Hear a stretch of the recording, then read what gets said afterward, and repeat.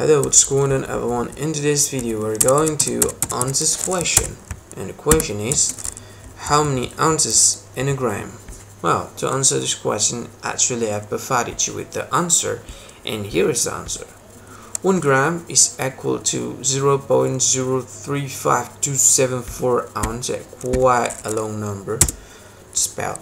Well, in case, yeah, that's the answer. That's a precise answer of your question, but in case someone asks you how many ounces you got in 100 gram, right?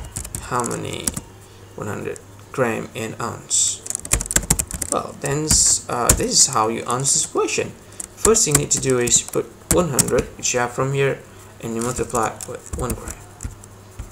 Alright, and then give it an equal sign, and then you multiply 100 again with what? With this number. That's great, but quite big, the font.